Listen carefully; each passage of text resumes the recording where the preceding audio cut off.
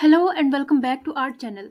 In this video, I'll show you 5 Excel tricks that you can use in your day-to-day office task to make your work more productive and easier. These tricks can not only make your work easy but also can make you more professional. Also, if you are preparing for your job interview, this video will be a very helpful asset. Before starting this video, please make sure to subscribe to our channel and hit the like button if you found this video helpful. Now let's jump into the video. Here on my computer screen, you can see that we have office data and the first trick is about format creation. This is the dataset for March and we have done all the formatting on this worksheet. And we need to create such sheets for April, May and June as well. If we do all this work from scratch for every month, it will gonna take a lot of our time. But there is a much easier way to do that. Because as you can see, I have applied background colors different in these rows. Here in this column, the color is different. And also the text format, it's bold here and all of that stuff. Okay, so let me show you the easy way. Here you can see that I have a sheet for April, May and June. I need the same format for these months and I don't want to redo all of the work again. So I can select this whole data like this and hold the control key and select these other sheets. April, May and June. And now as you can see that we have an option on the home tab that says fill. And here we have an option across worksheet. I'll click on this and you can see that we have got three options here. If we need the same data, we will select all. If we need only content from this worksheet, then we will get the content and the format will not be copied. And if we select format, then we will get the format and not the content. So in this case, we can select format or all because we need the format. But I'll select all here and hit OK. And here, as you can see, that we got the data for April, but some of the data is not properly fit to these cells. We can fix this. To fit this, we need to go to format and then auto fit column width.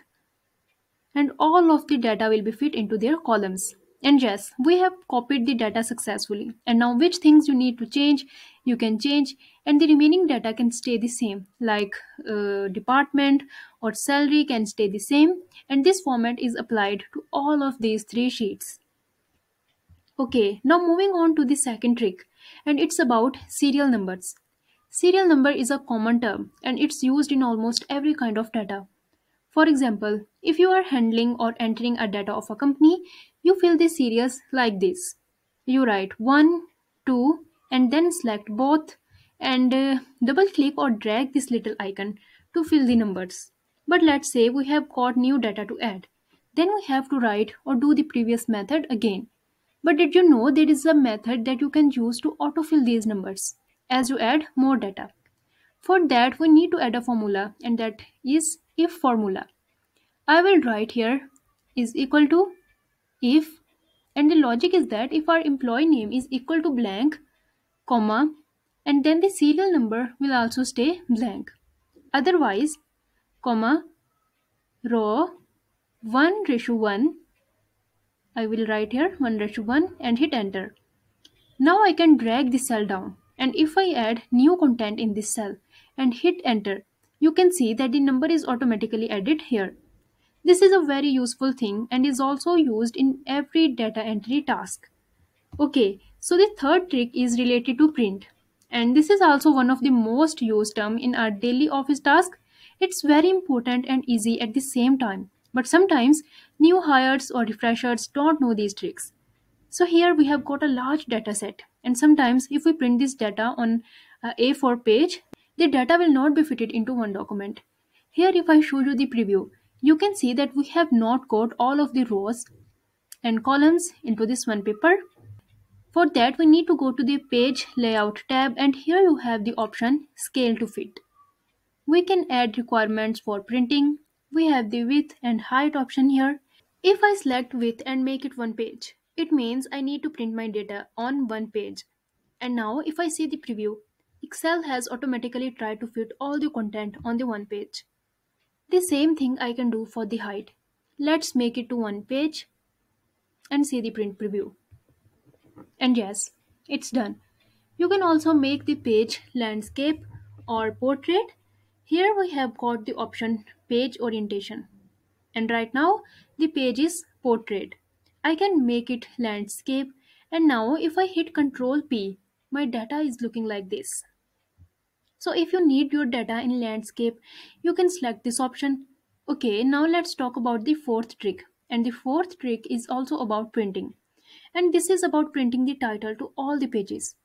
Okay, so if I remove these requirements from height and width, and now I see the print preview, you can notice that we don't have the heading of the document on the second page. This heading is not visible on the second page.